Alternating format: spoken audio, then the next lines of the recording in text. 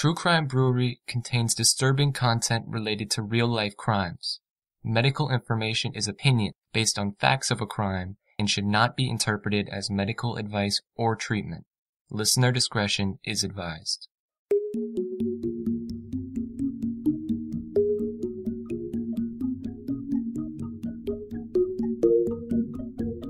The Rabinowitzes were the perfect couple. In love, with good jobs. They had a beautiful young daughter, a year old. He had a business of his own, selling latex gloves and supplies. They had been married since 1990. She was a lawyer, Bryn Mawr and Temple University educated. Stefanie spoke about her marriage in very idyllic terms. I mean, she thought she had a wonderful relationship, almost a perfect relationship in that, and she was extremely happy. Generally, when we interview people, witnesses, victims, suspects, we look to see if they have eye contact with us, see if they're shaking or if they're very nervous or if they're perspiring, and he didn't exhibit any of those signs.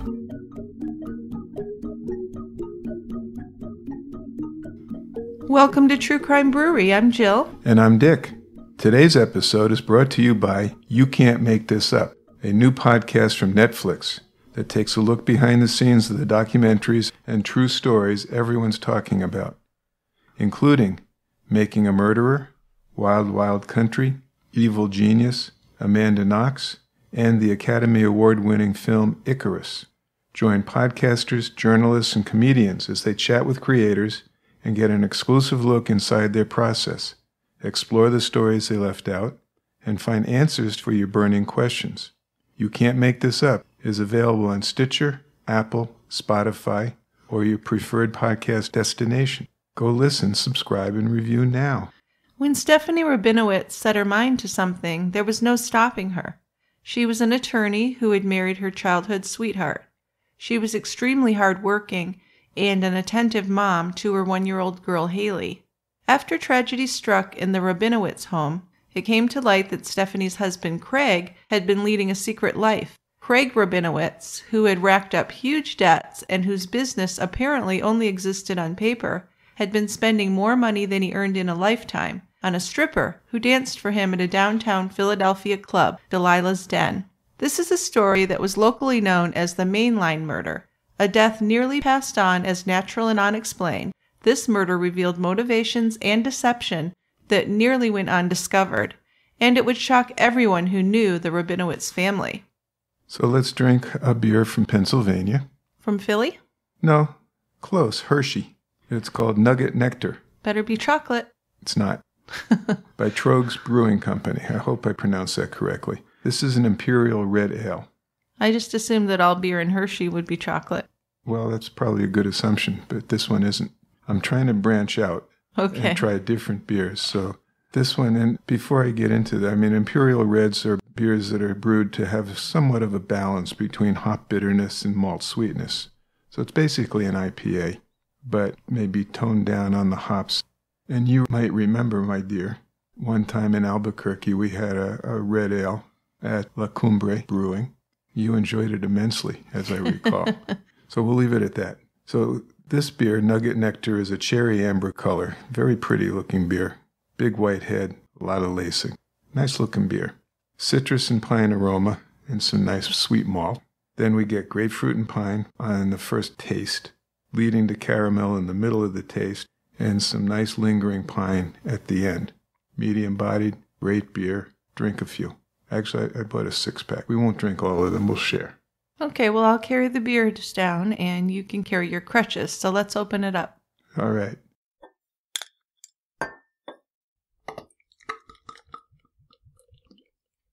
Okay, you all settled in there? You got your foot elevated? Yes, ma'am. Okay, let's get started. All right.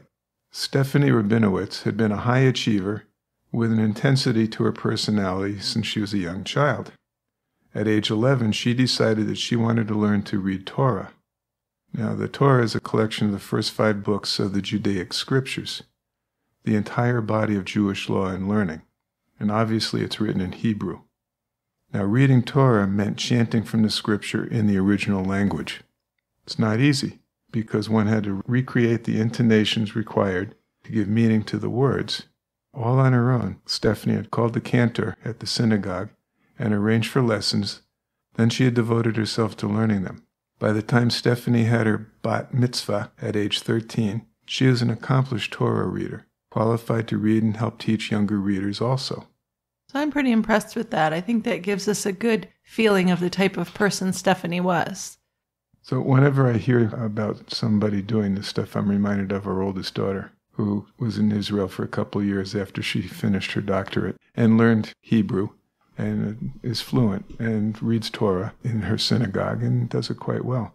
And I'm always impressed with people that can do stuff like that. Well, and here we're talking about an 11-year-old. I know. So I'm pretty impressed. That's an amazing thing. This is a bright kid. Yes, exceptionally bright and motivated. Yes. So in the summer of 1983, Stefanie was a counselor in training at Camp Wohelo, a facility for girls near Gettysburg. It was during her time there that she met Craig Rabinowitz, a boy who was a counselor at a nearby facility, Camp Comet Trails. He was 4 years older than Stefanie, and at the time was an undergrad at Temple University. Stefanie had been interested in another Philadelphia college, the University of Pennsylvania, and Stefanie remembered Craig saying that he had a friend at Penn, so she called him to get the friend's name so that she could learn more about the school. Craig gave it to her, and then he asked her out to a movie. He asked her out again to an ice hockey game afterwards. And on the night of that date, while she was waiting for Craig to pick her up, she began having second thoughts about the date, wondering if Craig was really someone that she wanted to continue seeing. She told her mother about her reservations, but to her mother's eternal regret, she convinced Stefanie that she needed to keep her commitment that night. So Stefanie went to the game with Craig, and from that day onward, Craig was the only guy for her. Whenever her mother Anne suggested that she date someone besides Craig, just to be able to compare him to other boys, Stefanie rolled her eyes and ignored her. Then, on June 17, 1990, 7 years after that summer at camp, and 2 weeks after her 23rd birthday, Stefanie married Craig. When Stefanie was a high school student, she earned a National Merit Scholarship, and she selected Bryn Mawr for her undergraduate school, intending to be a physician. But in her freshman year, she figured out that she was squeamish about needles, so she decided to switch her major to political science. She graduated with honors in 1989. The following fall, she was accepted into law school at Temple University, from which she graduated again with honors in 1992. After passing the bar on her first try, she took an impressive job with a very well-respected law firm. Craig at this point seemed very proud of his wife, and he worked while she was in law school, trying to help her accomplish her dream of becoming a lawyer. But in many ways, Craig and Stefanie were opposites. While Stefanie had always been determined to get the best education she could, Craig cared very little about his schooling. He grew up in Penn Wynne as the son of an executive with BVD, the huge clothing manufacturer. He had graduated high school as an average student, and he'd been lucky to be accepted at Temple, and he dropped out after just one semester. Education was really secondary to his interest in sports. Craig was not really that athletic, but he was a jock in his heart, and he was a lifelong fan of baseball and hockey. After he and Stefanie were married, he continued to play deck hockey, which is basically ice hockey without the ice. And he played first base on a softball team that was sponsored by the Jewish Community Center. And there is another noticeable difference with Stefanie and Craig. She was unpretentious and practical, but Craig wanted the best of everything. After they set their wedding date, they registered for gifts, and even though most of their friends were still in college or had only recently graduated and couldn't afford expensive wedding presents, Craig insisted on choosing the most expensive items he could, in terms of Waterford crystal, fine china, fine sheets, bedding. He wanted first-class stuff all the way. Well, and he kind of grew up that way, right? He did. Yeah, he grew up in a wealthier family than Stefanie did. But he seemed to kind of take it all for granted. Seemed almost like his goal in life was to work as little as he could and get as much as he could out of the world. Very different. It's a very apt description of him. Yeah, very different from Stefanie. Now, status was very important to Craig, but not to Stefanie. Whenever they went to a wedding, if he and Stefanie weren't seated right up front, he would pout and he'd feel slighted. And appearances were a top priority for him. And he really wasn't into hard work, like I said. Right. And in fact, what many people would see as the main huge difference between Stefanie and Craig was their work ethic. Now, Stefanie had always been a hard worker, but Craig really lacked ambition, and he was happy to move from one job to another. I would also say maybe one low-paying job to another. He never got a job that he thought was worthy of him. No, and I don't think he wanted a job at all. Oh, he didn't. At one time, he had planned to open a summer camp for kids. That fell through. After that, he worked at a women's spa. Then he worked as a real estate appraiser. In 1990, the year that he and Stefanie were married, he and a friend started a business. It was called C&C Vending, and it evolved into a two-man operation that sold latex gloves to healthcare practitioners. This partnership broke up early, and Craig then branched out on his own, starting a new company that he called C&C Supplies. Did you catch the subtle difference? They switched supplies for vending. Yes, and C&C was because they were both named Craig. Right. So, but he's still in the latex glove business, at least allegedly. And the way he explained it to Stefanie's parents, Anne and Lou, he bought containers of latex gloves from Malaysia, and he resold them to Philadelphia area retailers. And according to him, he made a 33% profit on the sale of every container of gloves, which worked out to about $11,000 per sale. Now, this was nearly 100% profit, since his only expense was for rental of warehouse space. Now, he made the business sound so promising that Anne and Lou, and even Stefanie's brother Ira, invested when Craig came to them asking if they would be willing to back a loan he needed to make a big sale. He said he needed $88,000 to buy 4 containers of gloves. Now, the terms of the loan were steep, he explained. 19% interest for 6 months. Wow. So that meant he had to pay back the original amount plus $8,500 in interest, for a total of $96,500. But he was sure he could sell the gloves for $132,000, which would net him $35,500, making this high interest rate very worthwhile. But that doesn't account for giving money back to them. Minor detail. Well, I just think he must have been a charmer for them to do this. I can't imagine anyone in my family doing that for me. I just could never charm them into that. No, and we also should mention that not only did he hit up Stefanie's parents and brother, but he hit up their friends. Sure. So they had a circle of friends that they hung around with and did a lot of things with, and he put the bite on those people too. They didn't see it that way. They thought they were getting in on something. Well, yeah, they thought they were in early. So the irony to me here is he was probably a pretty good salesman if he put his gifts towards something productive and not evil. True, but he didn't want to work. Exactly. But it just seems getting money from people like this kind of was work. Yeah. Yeah.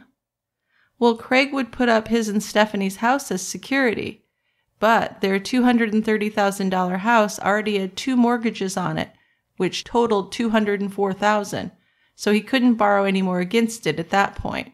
Yeah, now the interesting thing here to me is, well, they've been married months to a year. Not very long. And they've got this house that they've already got 2 mortgages on. Yes. That's a red flag to me. It certainly is, and I'm surprised that Stefanie was okay with this. Well, I'm not sure how much she knew about that, because I would think, given her work ethic, that she'd be quite worried. I would think so, but if he's hitting her parents up for money, she must know about the mortgages. I guess. I think she put up with a lot for him. I think she must have. Yeah. So Anne and Lou, Stefanie's parents, talked it over, and they agreed to offer their own home in Elkins Park as collateral. This was not the first time they'd put themselves out to help Stefanie and Craig. They had agreed to let their daughter and son-in-law live with them 4 years before, only a little more than 3 years after they'd been married. One night when they were having dinner together, Craig had casually announced that he and Stefanie were moving in with them. "We want to save money," he said with a big smile on his face. So how could they say no to that? Think what they did is they ended up charging him like $50 a month rent. And then when they moved out, they gave them that money back. That they did. So these were devoted parents. They were really sweet parents that would do anything to help their daughter. Now, what they didn't discover until later was that Stefanie and Craig had moved in because they were already deeply in debt. The owner of the apartment building where they were renting was suing them for about $6,000 in unpaid fees. Their joint bank account at the time had a $98 balance, so Stefanie's parents repaid that debt for them. They seemed to have confidence that Craig would pay off the loan for the gloves and that they would get their house deed back, along with a large interest payment. So this is something that's been evolving for a while, because they had been living with her parents and then they were in their house, and he's hitting them up for money. Yes, yeah. So Stefanie, for her part, was 29 years old and seemed to have the life she wanted. She had a husband she loved. She had a career as an attorney in a top law firm in Philadelphia. And the house they lived in was a 2-story colonial on Philadelphia's main line. Then they had an infant daughter, Haley, who was just about a year old and learning to walk. One evening in April 1997, she stopped to tell a neighbor about her latest project, which was a first birthday party for her daughter Haley, just 5 days away. She was thinking of planting more flowers in the yard for the party, and she wanted everything to be perfect. But just 4.5 hours after Stefanie said goodnight to her neighbor on April 29th, Craig called 911. Stefanie and Craig had gone out to dinner with her parents to celebrate the end of Passover. After they returned home, Craig and Stefanie shared a couple of beers, and Craig settled in to watch the Flyers in the Stanley Cup. Stefanie went in to take a bath, and before he knew it, he said an hour had passed and Stefanie was still in the bathroom.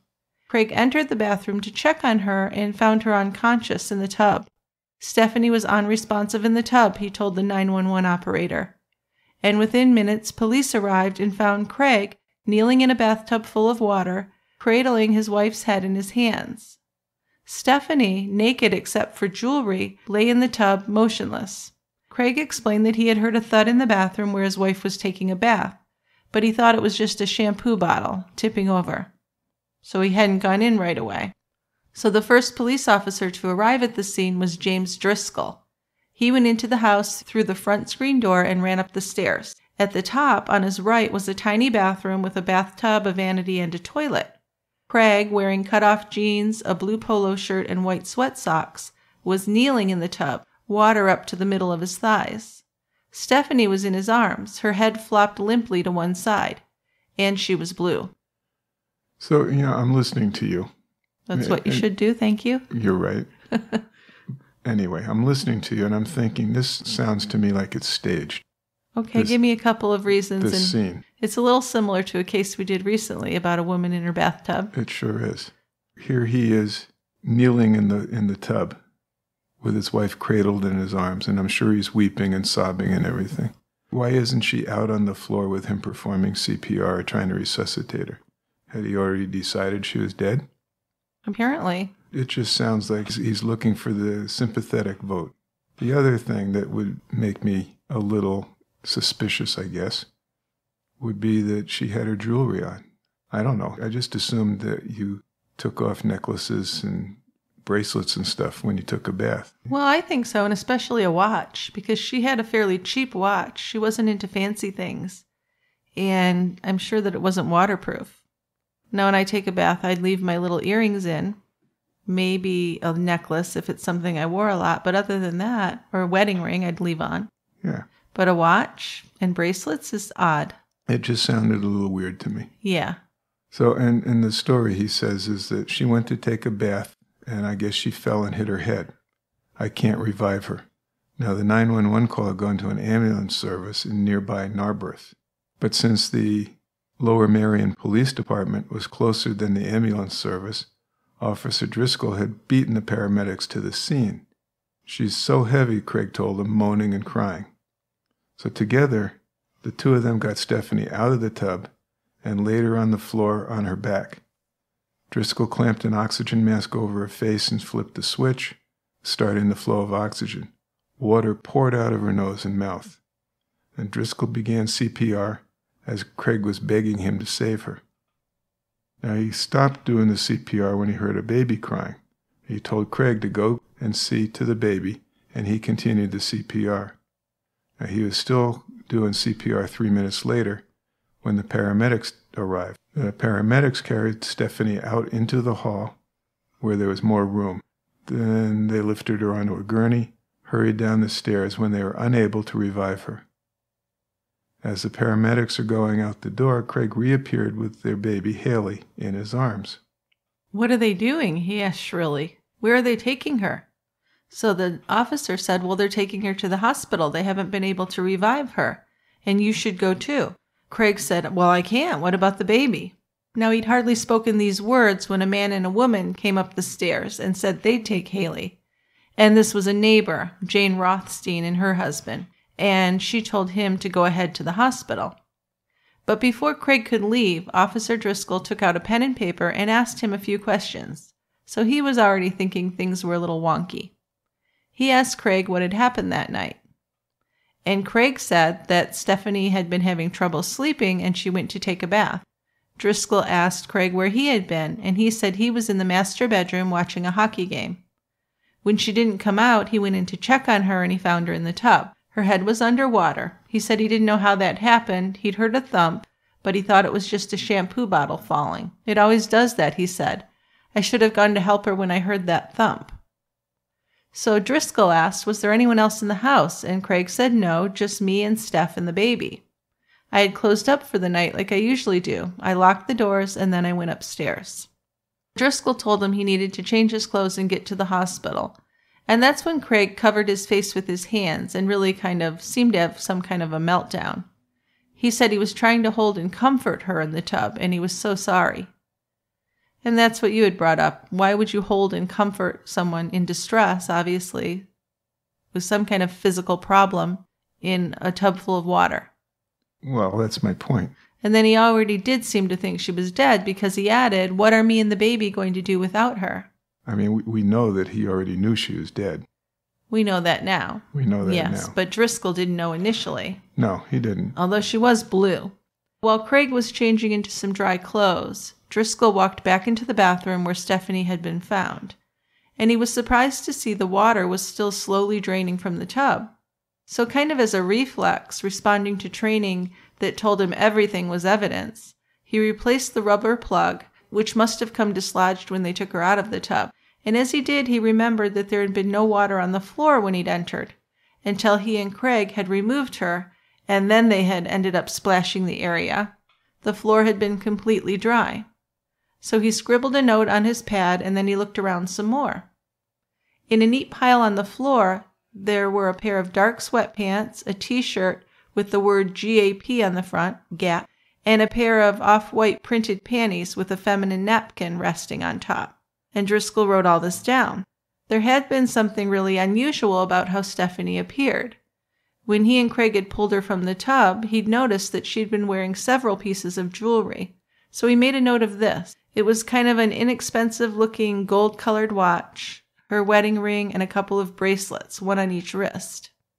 So Stefanie is pronounced dead at the hospital at 1:25 in the morning.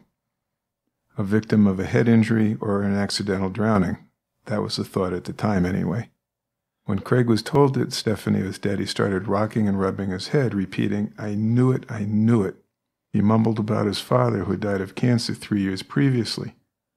"I can't go through this again," he whispered. "I just can't."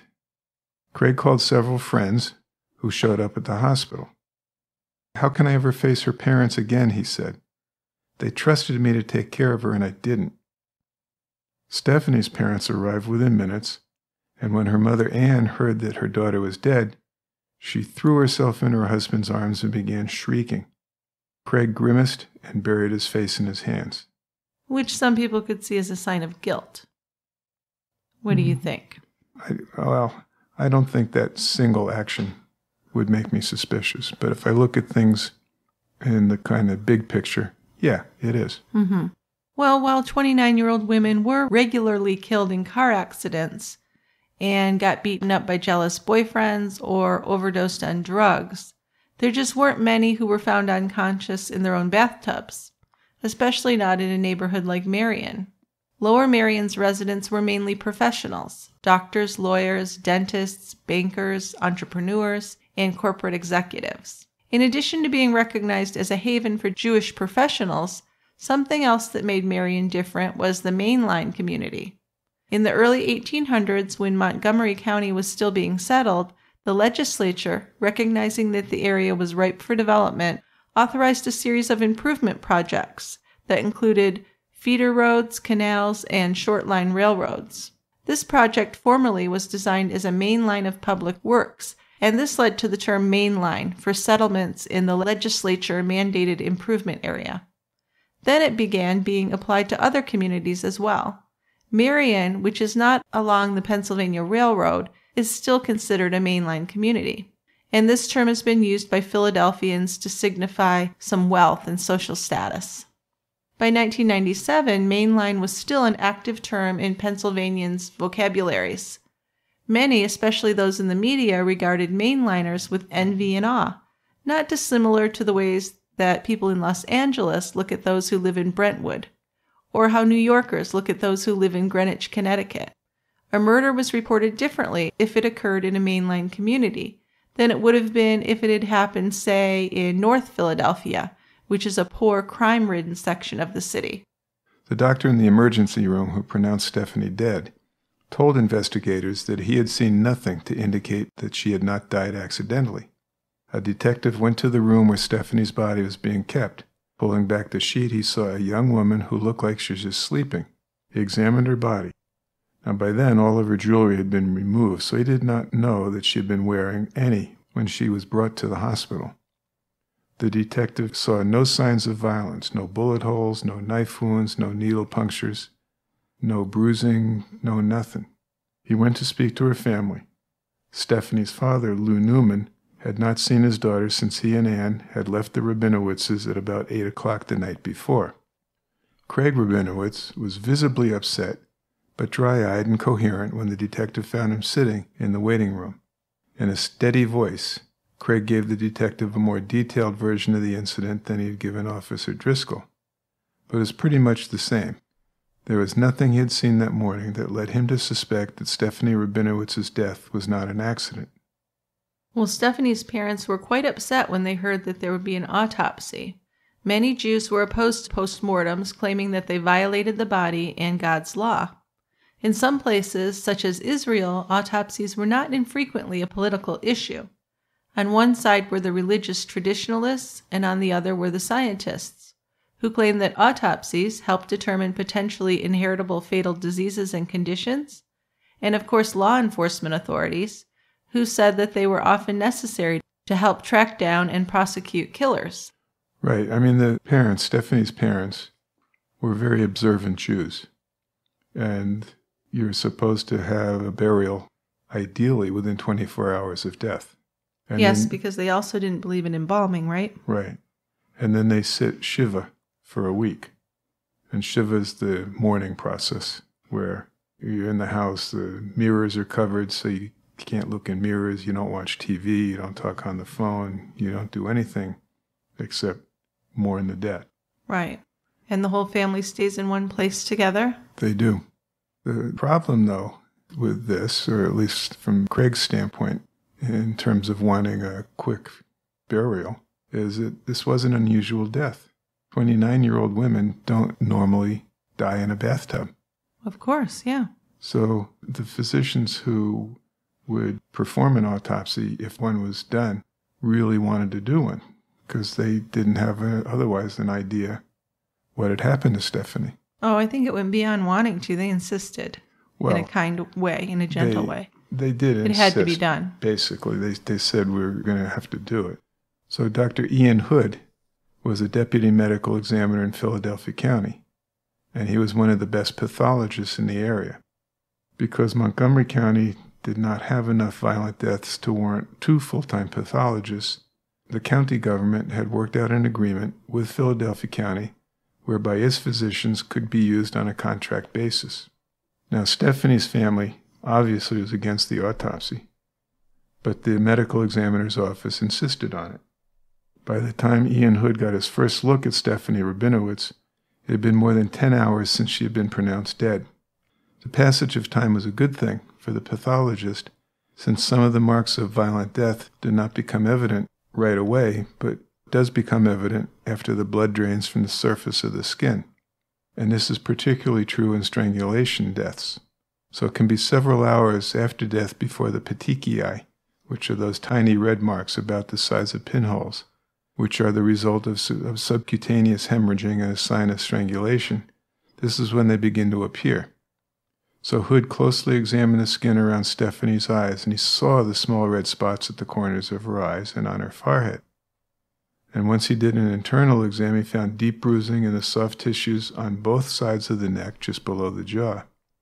There was also bruising on her arms and legs, elbows and knees.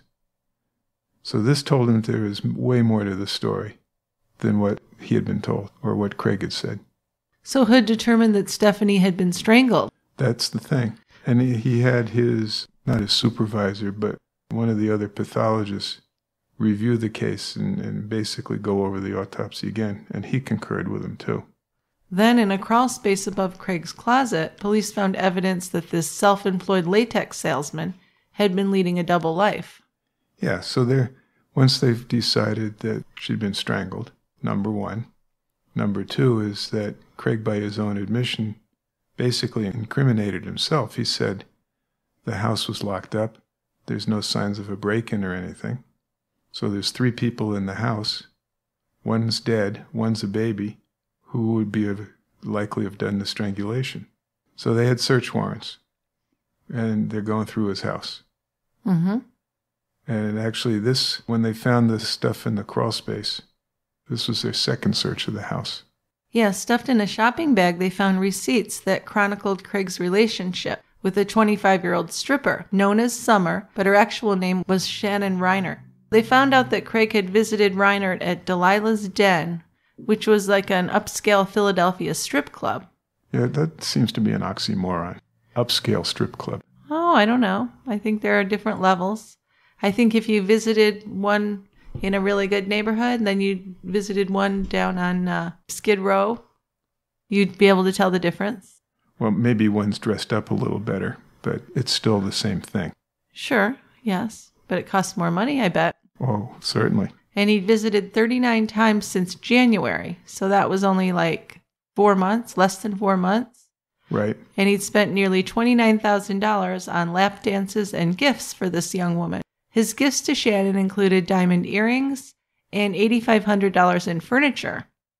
He was arrested hours after Stefanie's funeral on charges that he murdered her for $1.5 million in life insurance. And all the evidence pointed directly to him. Craig maintained that he was innocent. His lawyer, Jeffrey Miller, said that a well-dressed stranger who knocked on the neighbor's door and asked for directions to an address that didn't exist on the night of the murder may have been linked to Stefanie's death. Yeah, but they pretty quickly, I mean, there was some person in the neighborhood, but is somebody looking for his friend's house or something like that? Yeah, this had nothing to do with it. Absolutely nothing. And I said $1.5 million, but I think there was more through the lawyer's office. It turned out to be like $2 million, I believe. Close to. Yeah. Because there were actually 4 different policies. There was a couple through her law firm, and then a couple more that he had taken out. And one was $1 million policy that he took out fairly recently. Yeah, we'll get into that. Okay. Well, initially, Craig's friends and Stefanie's parents stood by him. But after 3 weeks of these really damning disclosures, even his friends no longer really knew who Craig was. So why don't we take a quick break here before we start with our big denouement? Okay. So let's do our sponsors some credit here. Okay, well, I've been singing the praises of Madison Reed for some time now. Not only does Madison Reed make a wonderful product, but this is a company founded by a woman and marketed to strong women everywhere who want to look beautiful without going into debt or spending hours in a salon. Going to the salon can be a luxury, but it's very expensive and very time-consuming. I don't know about you, but I have better things to do with my time. I actually had been getting my hair done at a salon for years, I must admit, and I never thought I would color my hair at home again. Those drugstore box colors are so hit or miss, mostly miss. Madison Reed, though, is really reinventing the way we color our hair by giving us the quality of salon color, along with the convenience and affordability of at-home color. Madison Reed also has an ammonia-free formula with ingredients you can really feel good about. Join me in getting multidimensional European hair color delivered to your home on your schedule for under $25. You'll look like you just walked out of a salon, but in reality, you're going to get more me time to do what you love doing. Find your perfect shade at madison-reed.com. Madison Reed is also honoring True Crime Brewery listeners with 10% off and free shipping on your first color kit if you use the promo code BREWERY. That's madison-reed.com, and the promo code is BREWERY. This episode is also sponsored by ADT. ADT can design and install a smart home just for you, backed by 24/7 protection. And there are a vast number of things you can do with your own secure smart home. ADT has doorman service, which is ADT automation that can unlock doors for package deliveries, friends, or kids who forget their keys. Well, another really cool service of ADT smart homes is turn down service. This is ADT automation that arms your security system, locks your doors, and even turns down your lights and thermostat. They think of everything. ADT even offers worry-free getaway service, which lets you arm your system, lock up, and set lighting schedules while you're on vacation. And this is all controlled from the ADT app or the sound of your voice and backed by ADT's 24/7 protection. Best of all, with ADT, you don't have to worry about installing and configuring your system. ADT does that for you. Well, if this sounds good to you, just visit adt.com/smart to learn more about how ADT can design and install a secure smart home just for you. So investigators were confident that Stefanie had been strangled. I mean, they had the autopsy results. There were some bruises on her knee and sides of her arms also. Now, from the types of bruises and where they were, she was probably strangled by hand in the tub. So whoever did it probably got her into the tub first, then grabbed her around the throat just under her jaw and cut off her airway. So if you strangled that way, you don't have to break that little hyoid bone. Which is something we were looking for in the autopsy. Right. That's always kind of pathognomonic for strangulation. But if you grip high enough, you can achieve strangulation without fracturing the hyoid. Police also considered the fact that Stefanie may have been drugged. Based on her stomach contents, Hood believes she died about 9:30 that evening, which actually is 3 hours before Craig called 911. So I wonder how cold the water was, or if he actually added more hot water to the tub to make her seem less cold, because 3 hours is a long time. It is. I never saw any actual body temperature readings, but she felt cold, and she was blue. So you're thinking, if you're a medical person, when the first police officer arrived, that she'd been dead for a while, because she was blue and cold. But this is really all kind of hard to believe, because as far as anyone knew, Stefanie and her husband were upright, respectable citizens. Well, and they lived on the main line. Yeah, so mainliners don't kill each other. Not usually. These were really ingredients, too, for a media frenzy when it came out that Stefanie had been murdered. Investigators knew it would be impossible to keep the circumstances of Stefanie's death quiet for very long, so this is when time became an issue for them. They had to move fast, not only before the media got involved, but also before Craig could cover his tracks. They were confident that Craig didn't know that he was the prime suspect at this point, and he was unaware that they even knew that Stefanie had been murdered. So once the media knew that she had been murdered, then the advantage of surprise was going to be lost. As soon as Craig knew that they suspected him, he was going to lawyer up. Yeah, what they needed to do was lock him into his version of what happened before he found out about the autopsy results. Yeah, I think that's a pretty good idea. I do too. So they came up with what seemed to be a simple plan. They wouldn't tell Craig what they knew until after he told them what he knew, or what he wanted them to believe. So they brought him down to the police station, took his statement, and then told him that they knew Stefanie had been murdered. And he acted shocked. He was just amazed. He probably was kind of shocked that they knew. I'm sure he was. When they refused to release her body for burial, and they were going to do an autopsy, he probably got a little worried. Well, more than a little worried, sure. Right. I bet that panicked him a bit. Because I think he was counting on the Jewish traditions to save his ass. Oh, I think there's no doubt. Yeah. No doubt at all in my mind that he was figuring, I got these observant Jew in-laws, and they're going to insist on burying her very quickly. And that's going to obscure my participation in this crime. Right. Because this was not a spur-of-the-moment thing. No. I think he was planning this for months. There's no question he was. Okay.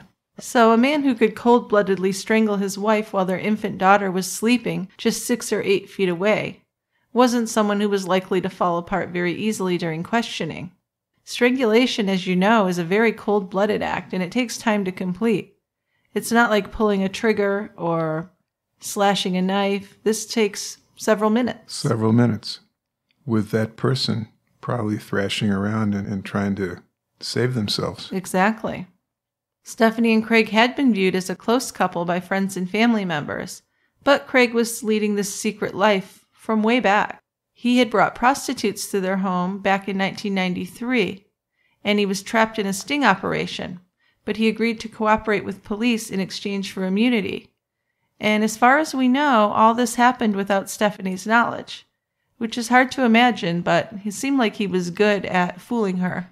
Right. And the ironic thing about this immunity, where he testified for the police, is that he thought that there would not be any record of that.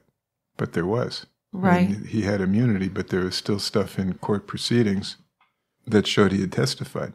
Exactly, yeah. So we not only have Summer, his latest love of his life, we have evidence that several years previously he had been frequenting prostitutes. Yeah, he was just kind of a horrible guy for years.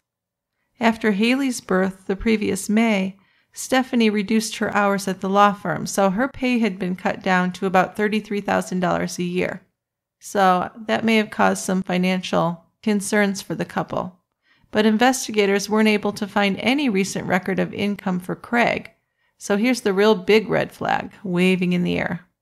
This turns out to be such a big thing. This is just amazing. So it turns out that Rabinowitz had created this really huge financial mess. He was borrowing from friends and using the couple's heavily mortgaged house as collateral on bank loans, which totaled more than $100,000 in the past year, and was charging an additional $60,000 on a variety of credit cards that were billed to a post office box. And his spending increased after he met Shannon Reinert.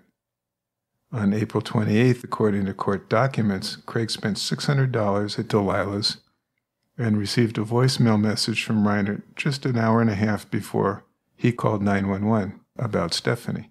When they did look at this was basically a Ponzi scheme. He was hitting up friends and relatives and so on for money, and he was using proceeds from the money to pay off the earlier investors. Typical Ponzi scheme. So it's kind of like a little Madoff in a smaller scale. A minor league Bernie Madoff. Yeah. Now, he had large life insurance policies in place. There was a $1.6 million policy on him and $1.5 million on Stefanie. Both of these had been taken out after Haley was born. There was also 2 more policies through the law firm where Stefanie worked. A $500,000 policy on her and one on him for $150,000. So he's counting on getting $2 million. Yes, he was looking for that. But a lot of that is already spoken for his debts, amazingly enough. So investigators said that Craig had pawned Stefanie's engagement ring and other jewelry for $2,200 just 2 days after her death. This development apparently cost him the support of Stefanie's family when they heard about it. Well, no shit. According to Honey Foreman, who's a cousin of Stefanie's, the news about the jewelry was the last straw for the Newman family. When it was announced in May that Stefanie had been murdered, the media accepted 2 things. The first was that Craig Rabinowitz was a small businessman selling latex products, and the other was that Craig and Stefanie had lived a good life. One described by Craig's attorney, Jeffrey Miller, as tranquil, almost utopian. Big words there, huh? Well, it seems a bit ridiculous to say utopian to me. Well, his lawyers were prone to hyperbole. But both of these statements would prove to be false. The early media challenge was to Craig's business claims. According to a story in the regional edition of The Inquirer, Craig had listed with the Pennsylvania State and Corporation Bureau as the sole officer, CEO, and treasurer of C&C Supplies, Inc., founded in 1992 as a successor to Craig Vending, Inc. The Inquirer pointed out that the local telephone directory had no listing for the company, and that it also wasn't recognized among the over 2,000 members of the Latex Advisors Association, which is the industry's trade organization, so they should have known about it. Yeah, don't you have to register or something with them? That's the point, yeah. Now, the Daily News said that little is known about his work and that there were no records of bankruptcies, liens, or judgments against him. So they were a bit kinder to him in the beginning. In the beginning, but this was a non-existent business that he had. Yes. There never was a bunch of containers of latex gloves that he was going to sell. Sure. Well, the major shock was that Craig frequented the champagne room at Delilah's den, and he spent a lot of money there. To save customers from carrying wads of cash, and to make more money for them, the club issued its own Delilah dollars. And the way that works is that a customer uses his credit card to purchase these Delilah's dollars, which they use instead of cash to pay the dancers. And there was also a 15% fee. So when they would buy like 100 Delilah dollars, it would cost them $115. And then when the dancer would cash it in at night, the establishment would take 15% from them. So they're raking it from both sides. So they're pretty clever. Mm-hmm. They know how to make money. Well, and also to keep wives from finding out, Delilah's charges would appear on credit card statements as D&D's restaurant. So they were very helpful in that way as well. Well, I can see that. But if you're a big spender at Delilah and the wife is looking at the credit card bill, you'd be suspicious when you're looking at hundreds of dollars a week being spent at D&D's restaurant, wouldn't you?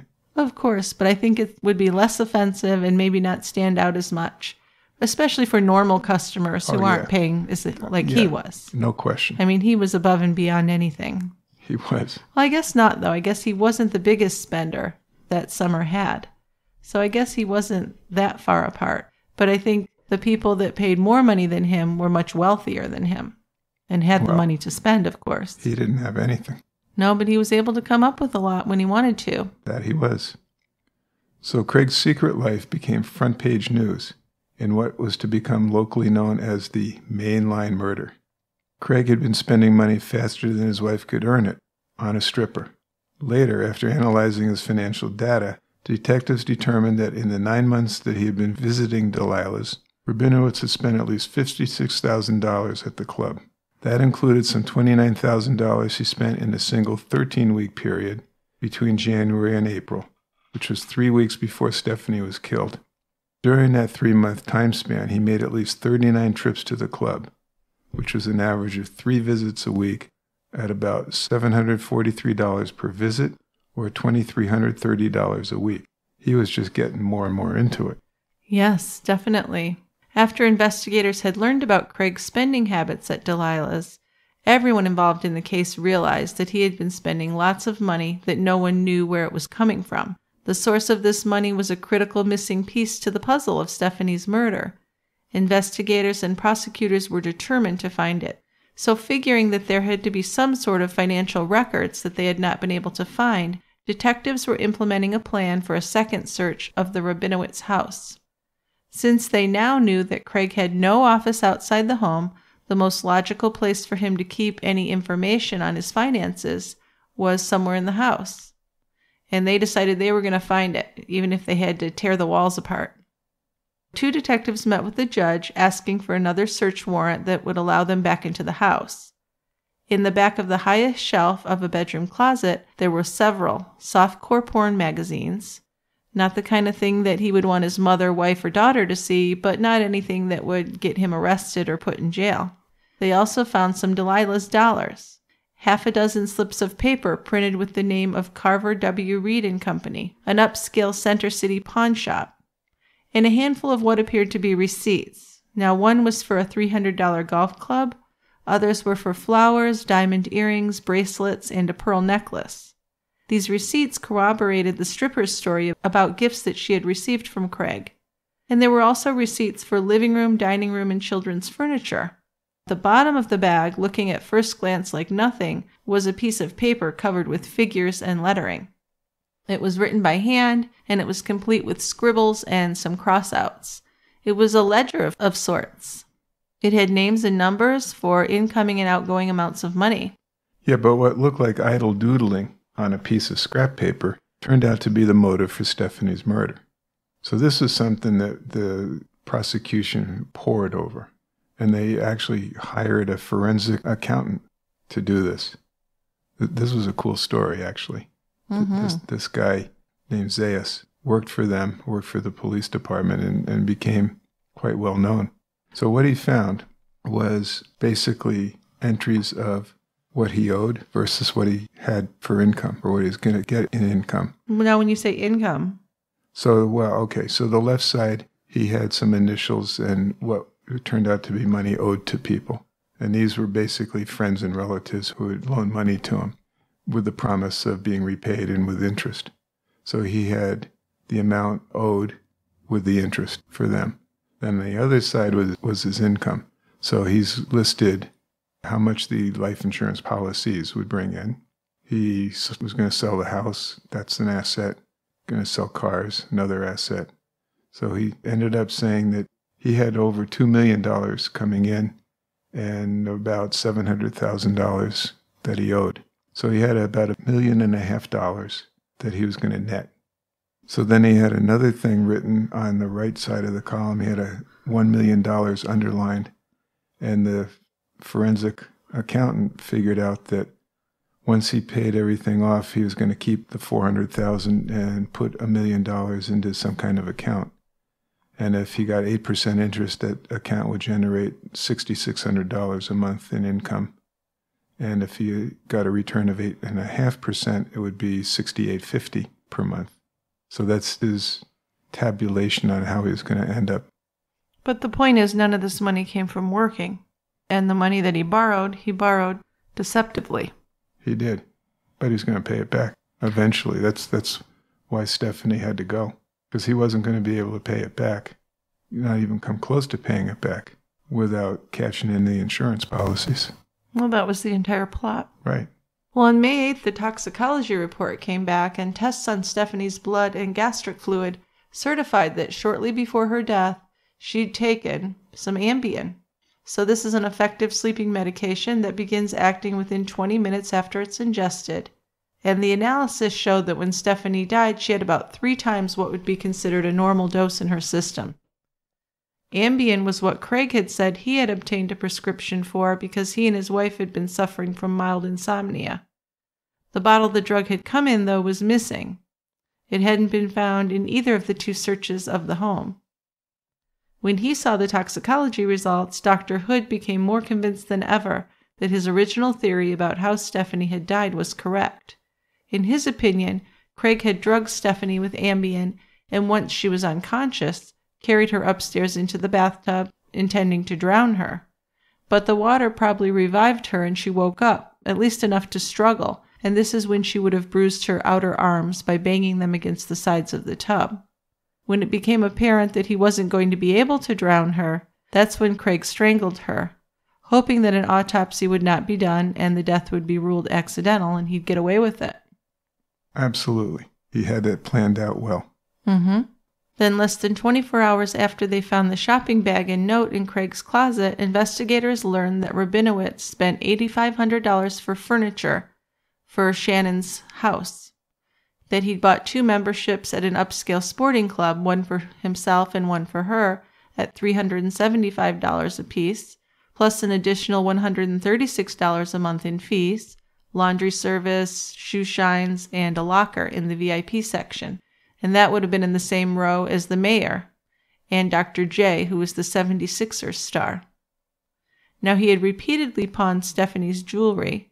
He had charged hundreds of dollars worth of items from major stores like Bloomingdale's and Saks between the time that he met Summer, a.k.a. Shannon, and by the end of April. And that he also had on Valentine's Day 1997, only 10 weeks before Stefanie's murder, spent over $1,900 for a pearl necklace from Tiffany's. And this did not go to Stefanie. So investigators were pretty thrilled with the information they got from this shopping bag. Yeah, between what he'd borrowed from family and friends, in addition to the mortgages and credit cards, Craig was so deeply in debt that he couldn't even see the top of the hole. What hole? The hole he dug himself into. Oh, okay. I've never heard that phrase before. I just threw that in. Okay. So his notes in the shopping bag showed that he needed almost $750,000 to pay off all his loans, money owed to his family, and credit cards. So this was going to leave him about $1.5 million after he collected the $2 million in Stefanie's life insurance. So Craig had no business at all. It was all lies. So this forensic accountant found no records of latex gloves being purchased or sold. Now, when he started the business with a friend in 1990, there were some transactions taking place, but when Craig's friend left in 92, the actual business just stopped. No clients, no meetings, no office, just all fake. He borrowed thousands from friends and from Stefanie's family. He had 3 mortgages on their home.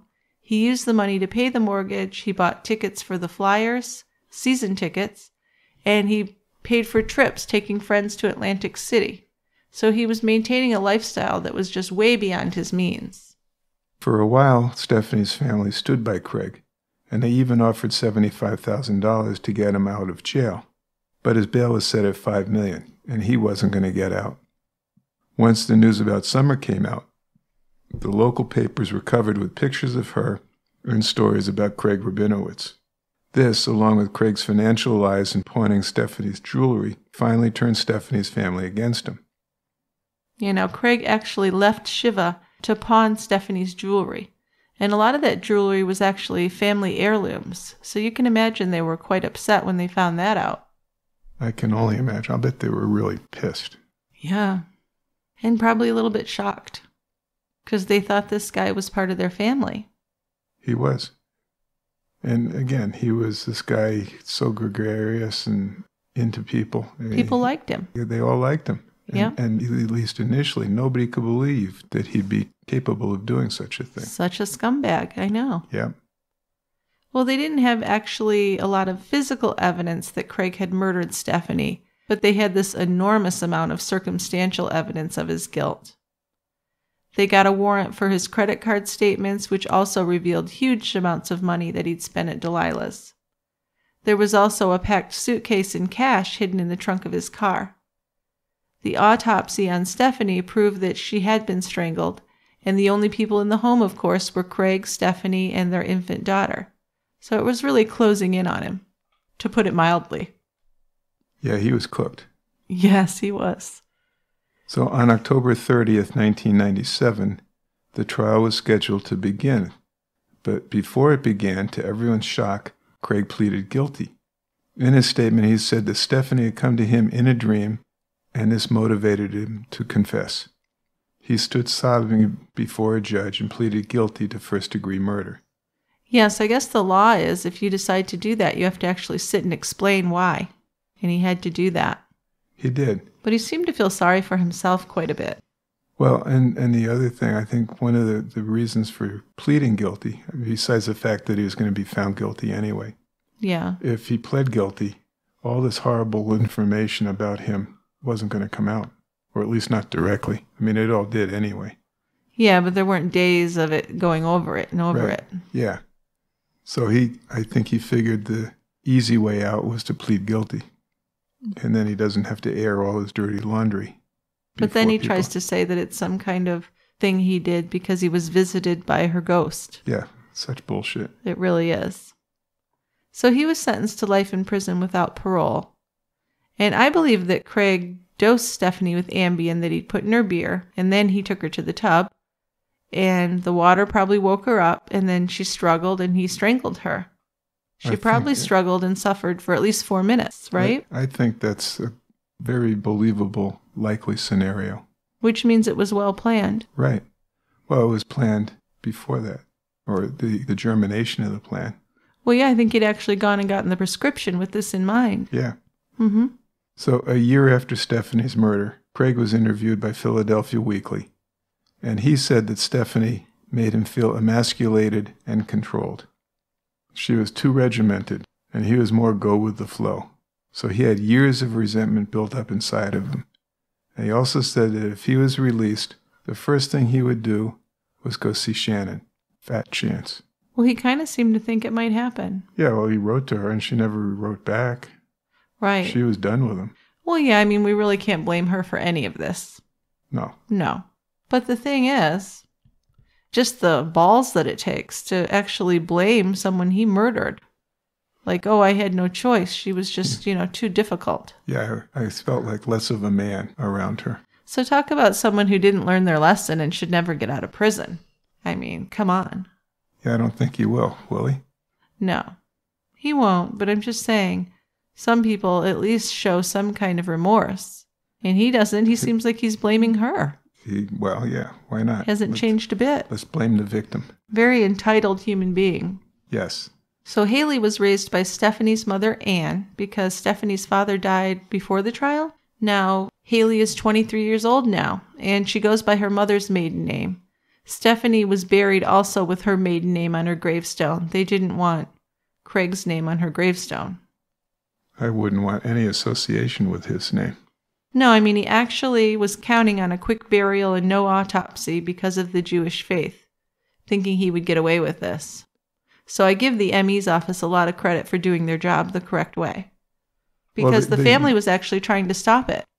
Yeah, but the family was trying to stop it, at least initially, because they didn't have any comprehension that he could be involved. Well, why would they? There was no doubt that it was an accidental death. Right. And we need to bury our daughter within 24 hours. Exactly. And the medical examiners said, well, just a minute. This is a healthy woman, young. There's no particular reason why she'd die a sudden death. We need to investigate. Well, I'm surprised it's just not the law that in that circumstance that's done. Aren't there laws of under this circumstance you do an autopsy? I think there's different state laws, and maybe it's not in Pennsylvania, but I think that most states would have an autopsy if there was an unexplained death. I would hope so. Anyway, there was one done. It was consistent with strangulation, and that led to his downfall. Okay, well, thank you to Ken Englade for the information in his book that he wrote about this case, and that's titled Everybody's Best Friend. There's also an episode on this case on Forensic Files that we watched, and that's titled Summer Obsession. And there's a segment on the case on the ID show Beyond Mansion Walls. What would you say about that show? Oh, I watched that last night with you. Yeah, I know. How would you describe that show? Hokey. Okay. Sensationalized, maybe. Anyway, Behind Mansion Walls is just hilarious because the Rabinowitzes did not live in anything near a mansion. They were in kind of an affluent neighborhood, but they were living in a fairly small house. They didn't have that much money. No, they were in kind of a starter home. Exactly. For the main line. Right. This episode of True Crime Brewery has been sponsored by ADT. ADT can design and install a smart home just for you, backed by 24/7 protection. This can include doorman service, which is an ADT automation that unlocks the door for package deliveries, friends, or even your kids. They also have a turn-down service that arms your system, locks your doors, and turns down your lights and thermostat at bedtime. This is all controlled from the ADT app or even by the sound of your voice. Just visit adt.com/smart to learn more about how ADT can design and install a secure smart home just for you. The music for this podcast was written and produced by Tristan Capel. If you enjoy True Crime Brewery and you'd like to offer some support and gain access to members-only episodes each month, please go to our website, tiegrabber.com, and join Team Tiegrabber. Or you can also go to Patreon and become a patron. Tiegrabber members also receive gifts from us and our endless admiration and lifelong devotion. Absolutely. Okay, now it's on to feedback, which everyone's been anticipating with great eagerness. That's right. So we're going to do some voice messages first, which is going to make Jill really happy. She got 3 this week. I am really excited. You have to hold me down. So the first one's from Laurel, who has a case suggestion. Hello, this is Laurel from Colorado Springs. Just want to say I love your podcast, and I've enjoyed it, catching up with it over the past year, and I have a suggestion for a case for you. This is a local one to me. It was the murder of and disappearance of Brooke Wilberger in 2004 in Corvallis, Oregon. She had just finished her freshman year of college and was visiting her sister here in Corvallis. And she vanished one afternoon, leaving her flip-flops behind in the parking lot where she was last seen. It was a couple of twists and turns before they finally figured out who had abducted her and what had happened to her. And it's an interesting case, and I think you'd enjoy investigating it and talking about it. Thanks again for the great podcast. Bye. Thank you, Laurel. Good note. See? I knew you'd be happy with that. Yeah, I love it. So Brooke Wilberger was a 19-year-old student who was abducted and later murdered. Her disappearance was covered by the national media, and her murder investigation was one of the most publicized in Oregon's history. At the time of her disappearance, she was on summer vacation, visiting and working for one of her sisters in Corvallis, Oregon. On the morning of her disappearance, she is seen cleaning lampposts in the parking lot of the Oak Park Apartments, which her sister and brother-in-law managed, and she disappeared. Now, fast forward to November of 2004, and a University of New Mexico student was beaten and raped before she escaped, and eventually identified Joel Patrick Courtney as her attacker. In September of 2007, Courtney pleaded guilty to the beating and rape of the student. His plea agreement called for a prison sentence of up to 18 years, plus 5 to 20 years on parole. Now, police eventually linked Courtney, who's a native of Beaverton, Oregon, to the disappearance of Wilberger. And so in August of 2005, he was charged on 19 counts of aggravated murder, kidnapping, sexual abuse, rape, and sodomy. Court documents show details that he was in Corvallis when Wilberger disappeared, and that the green van he was driving was spotted by several people, including an Oregon State University employee who identified him from the photo lineup. They also found Wilberger's DNA inside the van along with her hair. So Courtney is extradited to Oregon in April of 2008. He was facing 14 counts of charges, and charges were filed despite the absence of the body of the alleged victim at the time. Now, the prosecutor announced he was going to seek the death penalty. It was revealed through court deposition and Courtney's confession that he had abducted Wilberger from the parking lot where she'd been cleaning lampposts on the morning in May. He drove her into the woods outside of town. According to Courtney, she was kept alive throughout the night before he raped her the next morning. He then bludgeoned her to death when she fought off the rape. Horrible crime. It's really horrible. And I think I saw some coverage of this case on a Dateline several years ago. Really nice family, really a heartbreaking case. Yeah, there was a lot of stuff on TV about this case. Was there? Yes. So more than just that, huh? Well, yeah, it was a nice family, cute girl. Just a real shame. So we'll look into that. Sure, yes, we will. Thanks a lot, Laurel. Okay, our next voicemail is from Crystal. And Crystal has a case suggestion as well. Hello, Jill and Dick.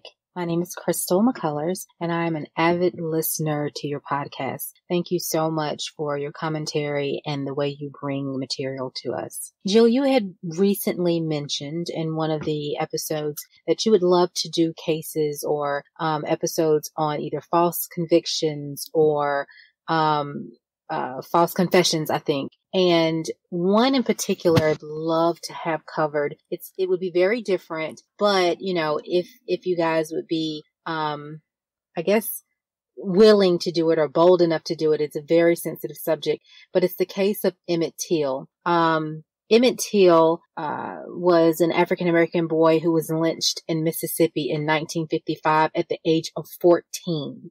He was visiting family from out of town and was accused of offending a white woman by whistling at her when he was at a grocery store with some family members. But anyway, the way he was hunted down and was lynched, the things they did to him were so gruesome. And his mother, because his body was completely unrecognizable, but his mother, because she wanted to bring so much attention to the conditions in the South, refused to have a closed casket and wanted his casket to be open so that the country could see the different things that were happening in the South. What makes this such a compelling case is that after 40-something, 60-something years, 63 years, his accuser came out on her deathbed and confessed that she had completely lied and made it up. And that's what makes it so heart-wrenching. This boy was 14, was, castrated, lynched, just all kinds of unbearable things, just to find out 63 years later that she had lied about it, had lied about the whole thing. Like I said, I know it may be a little bit different from what you guys usually cover. It would be a bold choice. I'm not sure if it would mesh well with your audience, but I'm your audience. It would mesh well with me and I would appreciate it. But, even if you don't cover it, just to look into it. It is a compelling case. It is something, of, I guess, a wrongful conviction, so to speak, from him. And it was completely made up, and the devastation that happened because of that. But again, thank you guys. I can't suggest a beer because I don't really know that would go well with that episode, but keep doing what you're doing. I really appreciate it. Thank you. Okay. Thank you, Crystal. Interesting case. You want to do this, or we could summarize it pretty quickly. Yes, I think she summarized it pretty well. She did. She did. It was during a summer vacation in 1955 that Emmett, 14 years old, was visiting relatives in the Mississippi Delta region. Yeah, he was a city boy. He was a Chicago kid. Yep, and he spoke to 21-year-old Carolyn Bryant, who was the white married proprietor of a small grocery store there. So although what happened at the store is a matter of dispute, he was accused of flirting with or whistling at her. Now, I remember one of my favorite college courses was Literature and Peace, and we had a section we did on civil rights, and this was a big part of our discussion, this case. So it stuck with me. This definitely brought it all back, Crystal's voicemail. And it's a heartbreaking case and a lot to talk about. I would be happy to cover this case. And I imagine you agree, Dick. Yeah, I think that'd be a great case to do. It would be nice, in a sense, to do an older case. And this is over 60 years ago. Yes. That it occurred. And this kid kind of became an icon for the civil rights movement in his death. Yes, yep. So I think it'd be worth a discussion. I think so. I think it'd be great to have some civil rights discussion in with some history. Okay. So thanks a lot, Crystal. That's a great suggestion. It was. Thank you. And what is our next voicemail? We have one more voicemail from Jasmine, who also has a case suggestion. Great. Okay. Let's hear what Jasmine had to say. Hi, Jill and Dick. This is Jasmine from England, in case you hadn't been able to tell from my accent. I'm not sure how good the recording is going to be because my phone won't let me record, so I'm recording on my laptop. But basically, I just wanted to talk about a case that happened where I grew up, which is in a town called Colchester in a county called Essex, which is little known. It's not really known for anything, as is most of England, apart from London. But basically, when I went to school, I ended up going to school with a serial killer. And this would have been from the ages of, I want to say 11 to 16, because that's what we call secondary school. And so, yeah, basically this guy, he ended up killing 2 people. And first of all, the first we heard of it was that a disabled man had been stabbed to death in Castle Park, which was, well, to give it a little bit of significance, Colchester is Britain's oldest recorded town, and so we have a lot of history, and there's a castle there. And Castle Park is the massive area surrounding the castle. And so in there, a disabled guy called James Atfield was found dead, but he was stabbed, I think, over 50 times. And they actually said that he was stabbed so many times that it must have been more than one person who did it, because they didn't believe that one person could stab somebody that many times. And he was found sort of in the early hours of the morning, and that's the first that we heard of it. And then for a while, we didn't hear of anything. And so we were all scared. We weren't going out at night. We weren't sort of risking anything. We weren't being out at all because everyone was terrified of the serial killer. And then he kills another one, a woman called Nadia. And I don't remember her second name, unfortunately, but a woman called Nadia. She was a university student who was just on a little trail walking to the university. And she was stabbed. And they only found him actually when a jogger, or I think actually a man walking his dog, came across a guy hiding in the bushes with a knife. And essentially, this guy tried to blame the fact that he did this on the fact that he was bullied at school, which, as far as I'm aware, and as far as a lot of my classmates are aware, he really wasn't. And it's just a really interesting case because of he tried to fake mental health issues. And then, it's just this random guy who didn't have any real reason to just kill these 2 people.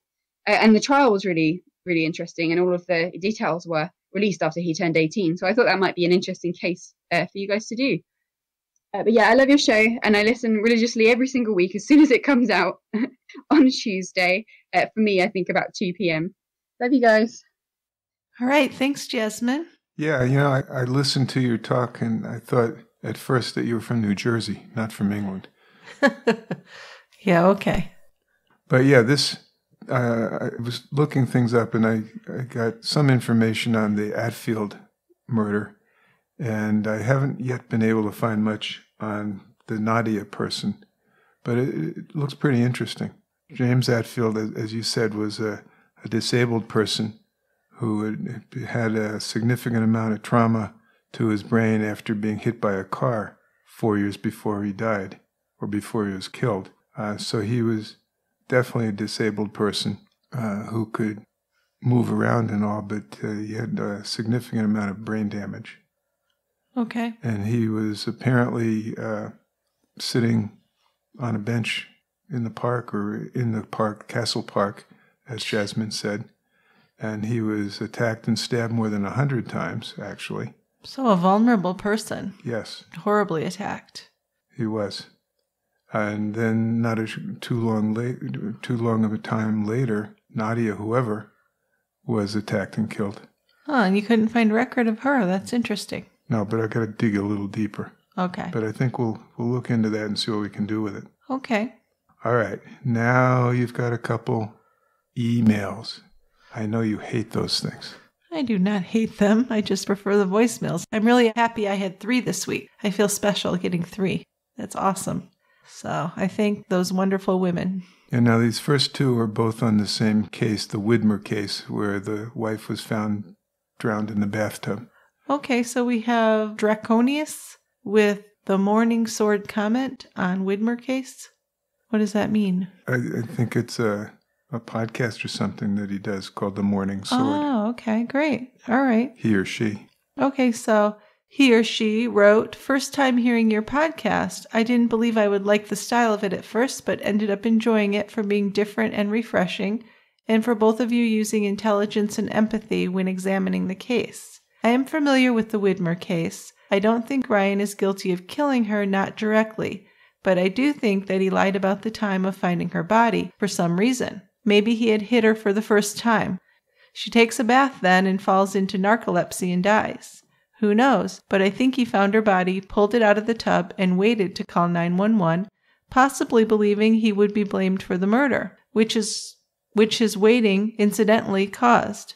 Once he told his story, he may have felt locked in and knew it would have made him appear more guilty if he told the truth. She may have also dislodged the drain plug or flipped the drain open as her body convulsed in death. As I am sure you know, drowning is a very violent physical death. I have seen it once while in the service, and it was one of the most horrible deaths I have seen. I would imagine. It is horrible. It is. So I picked this one because we had a lot of comments on the Widmer bathtub case.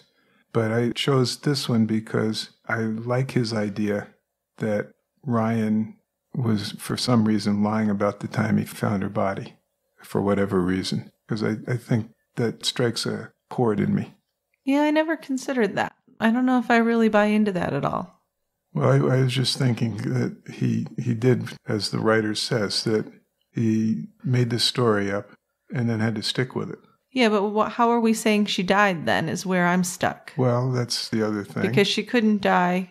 We've already decided if she was in the tub and fell asleep, she would wake up. Even if she had narcolepsy, she would wake up when she started taking in water. But we also discussed that maybe she suffered from long QT syndrome and had an arrhythmia that caused her demise by drowning, or that she had a seizure. So if he had hit her, he would have thought that maybe he did cause it, and that's why he lied? Well, I wasn't even looking at that he may have hit her. Oh, well, that's what the letter said. I know that's what the letter says, but I was just... So you're picking and choosing what you like from the letter. I am. Okay. I am. I'm picking the part where he says that, or he or she says that he had to come up with a story quickly, and once he told that story, he was beholden to it. Okay.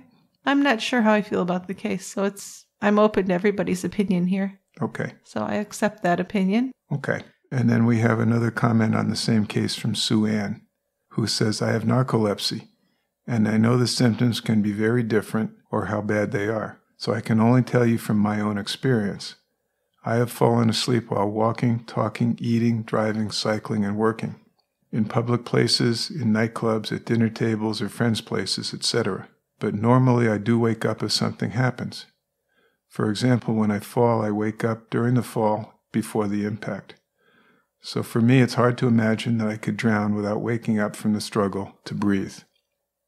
And we decided that too. And that's what some of the experts have said. Yeah. I mean, whether you have narcolepsy or you just fall asleep for whatever reason, once your face gets into the water, there's going to be kind of a reflex that stimulates you to breathe or try to breathe and wake up. And there was an expert who testified in, I think it was Ryan's first trial, maybe more than just the first trial, about that. But I am interested by her statement that says that the symptoms can be different. So there are varying degrees of seriousness in narcolepsy. Yeah, we didn't talk about that, but there's a whole spectrum. But from what we read about Sarah, hers wasn't that extreme compared to Sue Ann's. No, it wasn't. I mean, she didn't fall asleep eating or driving. Sarah could get through the workday. She could drive back and forth to work. Yeah. Yeah. So she didn't seem to have that severe of a case. No. So I don't feel like narcolepsy is an issue in that case. Then we have a case suggestion from Karen 81986. Prosecutors contend Todd Kendhammer fatally beat his wife of 25 years and tried to conceal her death by staging a freak car accident. Kendhammer says she died when an airborne pipe pierced his windshield and struck her in the head. So I think we've gotten suggestions for this before, and I do find it fascinating. We've talked about this before, haven't we? Because it sounded familiar. But it was an interesting case. What did you find really interesting about it? Well, the primary thing was how stupid the guy was. Yeah. I mean... But it's a far-fetched claim. It's so far out in left field, maybe it's believable. But he didn't go about it the right way. No. So what were some of the things that caught him?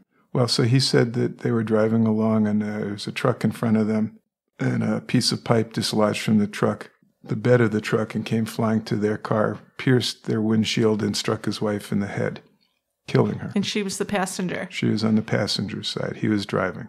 Now, the things that did him in were that they never found evidence of a truck that had pipes in it. Being on that road at that time. The pattern of broken glass suggested that the passenger seat was not occupied when the windshield was broken.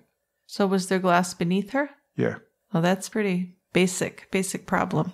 They also figured that the passenger side door had been open when the glass had broken because there was no glass in the side pockets of the door, as there should have been. So he missed a lot of things. Well, and the biggest thing was the extent of her injuries. There was a lot of wounds on the back of her head. Oh, gee.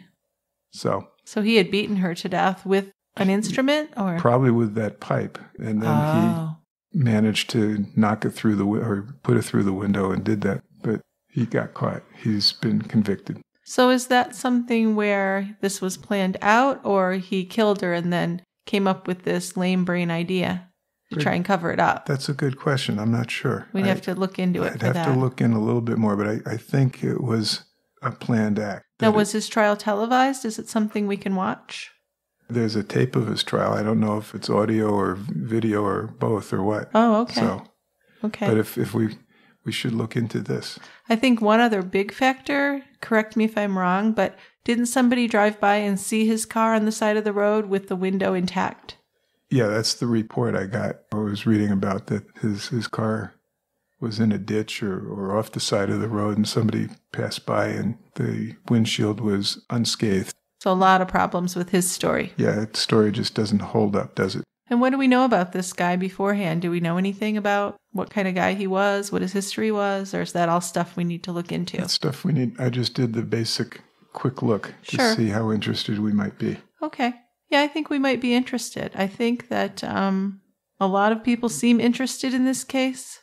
Just something about the quirky cover-up makes it an interesting story to me, and probably other people probably feel that way.